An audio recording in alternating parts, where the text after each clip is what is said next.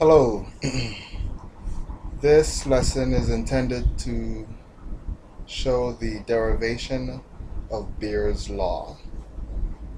So, Beer's law is defined as the absorbance is equal to the extinction coefficient times the concentration times the path length. We'll get more into that later. I just wanted to give you an overview of Beer's law. Some key terms that you will need to understand are the absorbance, the concentration, the power, path length. Path length sometimes is denoted as L or B. I'll be using B today. The extinction coefficient, today I'll be using epsilon, and the constant of proportionality. So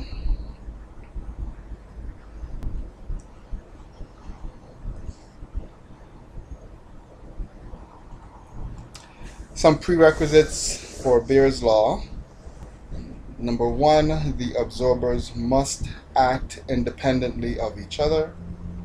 Two, the absorbing medium must be fully diluted in the interactive volume.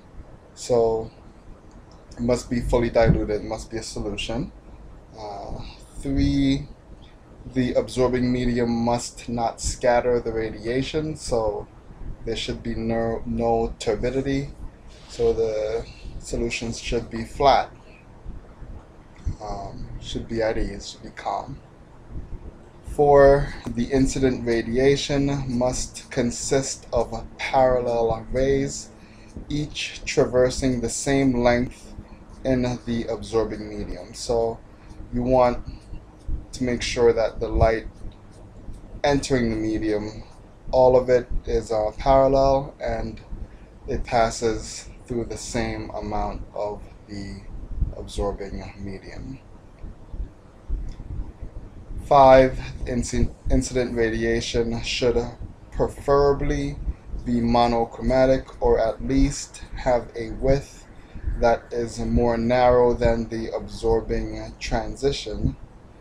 And 6, the incident flux should only act as a non-invasive probe of the species under study. So if you have these conditions fulfilled, Beer's law will hold, and if they are not fulfilled, then there will be deviations from Beer's law. So here's a little description of what goes on in Beer's law. The decrease in power, dP, is proportional to the incident power, P naught, the concentration of the absorbance species, C, and the thickness of the section, dx. You can see that I have a little diagram here that shows the initial power, P naught, the absorbing medium is this entire rectangular shape, and you can see that the yellow rectangular bars in this medium decrease. That's to indicate the decrease in power. The little dots in here indicate the concentration in the absorbing medium. So we have that. We have x naught, which is the start of the path length, and x, which is the ending path length. And we have dx, which is the change in the path length. Alright? So here the change in path length is just one of these rectangular shapes. Alright? So again, decrease in power is inversely proportional to the initial power times the constant of proportionality, the concentration, and the path length. So here we have 0 to 25% of the power being absorbed, or of the path length. Then we have 26 to 50% of the path traveled in this section, then 51 to 75%, and then 76 to 100%. More description. The decrease in power is proportional to the incident power, the concentration of the absorbent species, and the thickness of the section. So obviously I'm trying to get this to be extremely clear because it will be extremely important going forward. Alright, so beta is the constant of proportionality, and the minus sign indicates a decrease in power, P, as x increases. Remember, x is our path length. The rationale for saying that the decrease in power is proportional to the incident power may be described by a numerical example. If you start off with 100 incident photons and lose 2, okay, how many photons would you lose if you started off with 200 photons and everything else is a constant? Think about it for a while. Well, you have twice as many photons to begin with, so you'll absorb twice as many photons at the end. So you start off with 100 the first time, you lost 2, so 2 times 100 is 2. So 2 times 2 is 4. Let's see. And sure enough, we lose 4 photons of 200. That's supposed to be 200, not 2000. Okay, let's continue. We have a little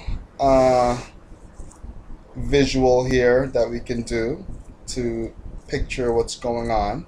If we have, say, team photon versus team particle, we can use some volunteers. We start off with team photon having 4 players and team particle having 2 players. So as team photon makes its way through the playing field, each time it interacts with team particle, a player from team particle, it's stopped in the medium. So initially, if there are 4 photons and 2 particles, we can see that it is likely that some of the photons will make it through the playing field. Now as we move down in concentration, we'll see that the concentration of particles increase. So as we increase our concentration, then the concentration increases, but the photons do not increase. So again, if the photons are the same in number and attempt to make their way through the field, through the medium, then it is more likely that the photons will be absorbed in this concentration. And in scenario 3, concentration 3, if the photons try to make it through this medium, you can see that it is even more likely that the photons will be absorbed. So we can see from the previous example that if the number of particles increase, that is, the solution becomes more concentrated, the solution does a better job of stopping the photons. That is, the absorbance increases. Now let's see how Beer's law is derived using these concepts. So let's start off with our original equation. Decrease in power, change in power, is inversely proportional to the constant of proportionality, the initial power, the concentration, and the path length. Using some algebra, we can rearrange our equation, dividing both sides by negative p, and we end up with this equation. Negative change in power over the initial power is equal to the constant of proportionality times the path length. Remember, these are two constants times the path length, okay? So let's set up our integration on both sides of this equation. The limits of integration are p naught at initial power at p naught and the initial path length at x equals 0, and the finishing power p at p and at x equals b. So here we've set up our integration. This is our main equation. We have our initial power. We're integrating from our initial power to our remaining power. Okay, the change in power over the initial power, we put the negative sign on the outside of our integrand. And we have our constants, the constant of proportionality and the path length, the concentration, outside of our integration for our path length over the range from 0 to b dx. So we can see that p naught is our incident power, x equals 0 is the start of our sample, p equals p is the remaining power, and x equals b is the end of our sample. So on this page we will deal with the right side of the main equation. So let's work with this. We have our constant of proportionality and our concentration integrated over 0 to b dx. So if we are going to integrate this, we can see that we leave our constants on the outside of the integrand, and we're going to be integrating from 0 to b. There is a 1 in front of this dx. Now remember that if we raise any variable to the 0 power, then it is equal to 1. So here we have x to the 0 power dx. We're integrating from 0 to b, x to the 0 power dx. So let's consider the inside portion of this integral. Here's a reminder. The integral power rule says that if we're integrating xn dx, then that is equal to x to the n plus 1 over n plus 1 plus c for n not equal to negative 1. Right? So integrating from 0 to b, x to the 0 power dx, we get, just doing the math here, x to the 0 power plus 1 over 0 plus 1 is equal to x to the first power over 1, which is simply equal to x. Okay? Now here's another reminder.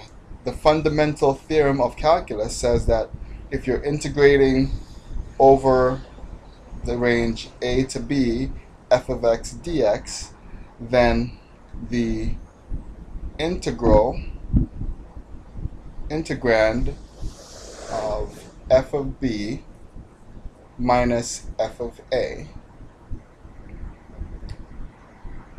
when we apply the fundamental theorem of calculus, we get this equation here. We have our constants on the outside of our integral over the range from 0 to b x naught dx, and when that is worked out, we have our constants times x over the range from 0 to b.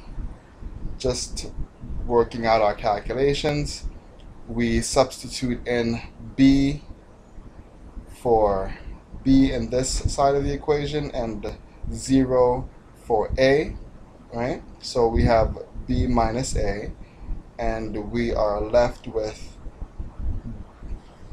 the constant of proportionality times the path length times b.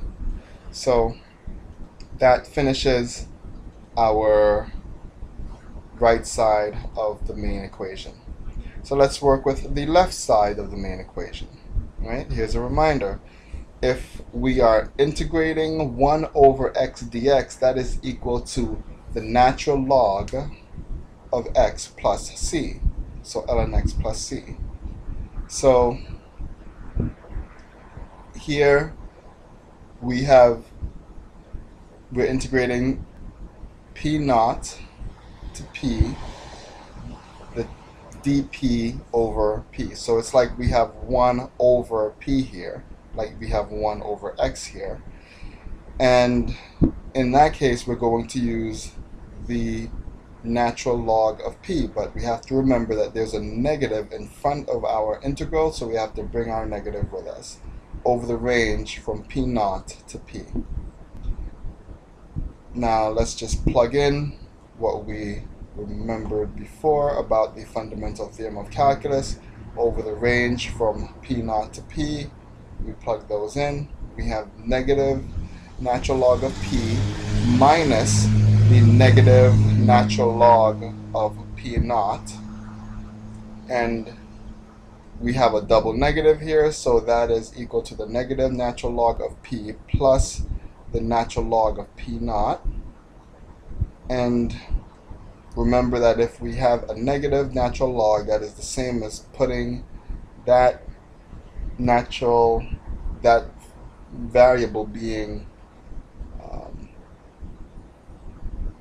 impacted by the negative natural log in the denominator. So we have the negative natural log of p naught over p. Putting these back together, we just reunite what we've done for both the right and the left side of our equations and end up with this equation. The negative natural log of p naught over p is equal to the constant of proportionality times the constant times the path length. This is what we get when we have solved both sides of the main equation. So here's our conclusion. The natural log of p naught over p is equal to the constant of proportionality times the path length times the concentration. Now finally, converting the natural log into log using the relationship the natural log of z is equal to the natural log of 10 log z gives Beer's law. So we change the natural log into the natural log of 10, but then we divide it by the natural log of 10. So we have the log of p naught over p, that's going to be the absorbance, is equal to the constant of proportionality divided by the natural log of 10 times the concentration times the path length. And this constant of proportionality over the natural log of 10 is our epsilon, or our extinction coefficient. And so here we go with Beer's law. Our absorbance is equal to our extinction coefficient times our concentration times our path length. Right? Now, Beer's law says that there is a linear relationship between absorbance and concentration. Let's see how the slope-intercept formula of a line relates to Beer's law. So our equation of a line says that y equals mx plus b, right? From these equations, we can see that y is equal to the absorbance, our slope is equal to our extinction coefficient times our path length, and our variable, our independent variable, is going to be our concentration. So as we change our concentration, there, if you could see me right now, I'm moving my hand up and down. As we change our concentration, we're also going to be changing our absorbance up and down. And initially, the y-intercept is 0, so it is not described on Beer's law. For these equations, we can see that there is a linear relationship between the concentration and the absorbance. This is one of the fundamental concepts communicated in Beer's law, and why it is so very useful. So how is Beer's law used today in science? Well, we're using it in our science research over the summer, but Beer's law is also used to find out whether or not athletes are using banned substances. The absorbance of their blood should fall within a certain range. When the absorbance of their blood sample falls out of that range, the testers can infer that there is an excess concentration or a diminished concentration of a particular substance in the athlete's blood due to the linear relationship between absorbance and concentration. In short, it is used to find out whether or not athletes are doping. And I have a picture of someone doing a time trial for the Tour de France because of all the scandal that has gone on with doping and the Tour de France and many other sports for that matter. So I hope that this has been helpful, a helpful review for the understanding of derivation of Beer's law and how it relates to what we are researching this summer and math. Thank you very much.